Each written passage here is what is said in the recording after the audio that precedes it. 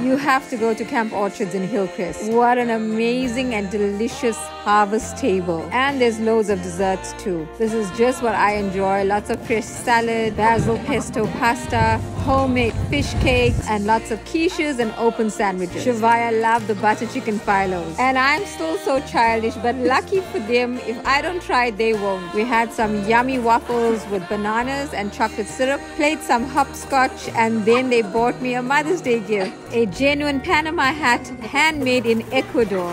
And I'm going to Kenya next month, so I'm definitely taking it. What a lovely day out.